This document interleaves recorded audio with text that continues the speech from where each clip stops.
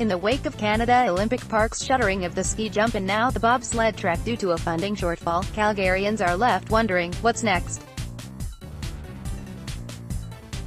The Unconventional Panel, Anila Lee Yuen, CEO of the Centre for Newcomers, George Brookman, CEO of West Canadian Digital Imaging, and Jim Rudser, Assistant Manager for Kal Tire, Deerfoot Meadows, weighed in on the Calgary Eyeopener.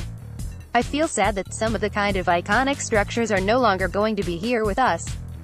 Because I grew up there, and was there at the Olympics, and was there at the ski jump, and that made me very sad, said Lee Yuen. But I think that just like everything else in life, there's an opportunity to evolve and an opportunity to see how we could be a little bit more cost-effective and be able to bring new generations to remember our legacy that maybe weren't even alive at the time. But without the facilities, is it more of a history than a legacy? When you're walking down the Plus 15 on your way to the Saddledome, you have all the pictures, mosaics on the side of the famous medals imprinted on the big plexiglass walls, said Jim Rudser.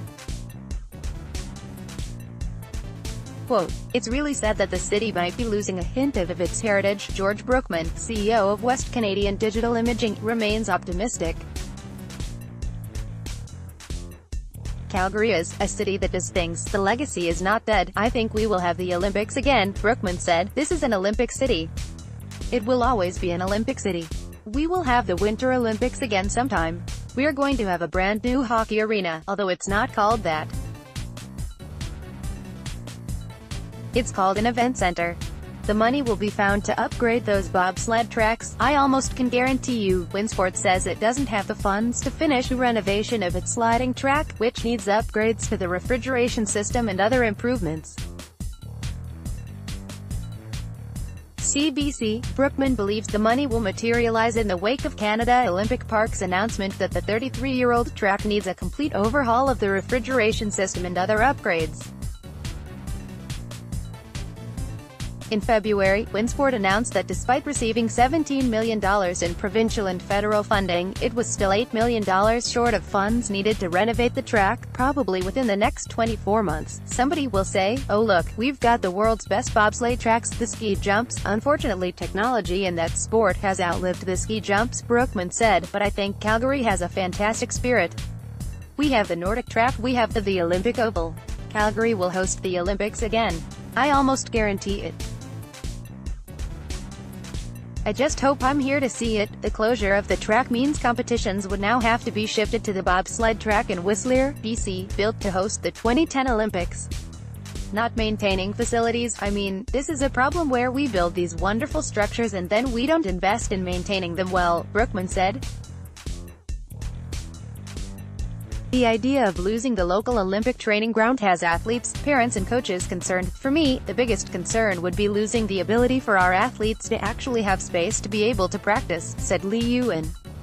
But we have other world-class facilities that are relatively close by that we could use in the interim. The Canmore Nordic Centre, with its well-maintained network of trails, remains a world-class hosting and training centre for cross-country and biathlon. But bobsled, luge and skeleton athletes will have to shift their training. The track was closed March 3 after Winsport wrapped up hosting the Alberta Luge Association Championships and Youth Nationals.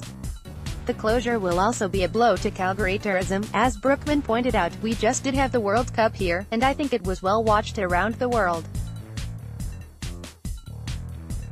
It's great for hotel rooms, it's great for service companies, it's great for our city, he said. We just got to get our mojo back.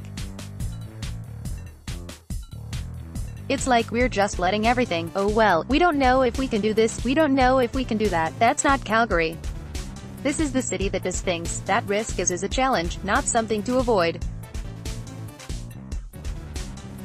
I'm disappointed in this. Actually, a Filipino bobsled is training hard in Alberta to become the first Olympic Southeast Asian bobsled team in 2022.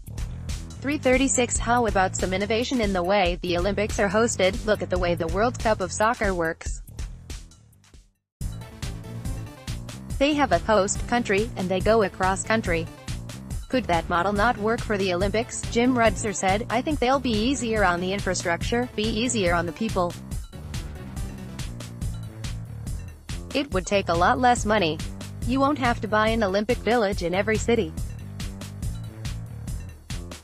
I just think that would be easier on a country as a whole to facilitate. I think it might be back to us to step back and maybe re-evaluate the best way to financially fund everything, because the Olympics are a great experience. If any city is going to come up with the next big idea, Brookman thinks it will be Calgary. We need more dreamers as leaders, he said. No, it's not dead. We'll do it again.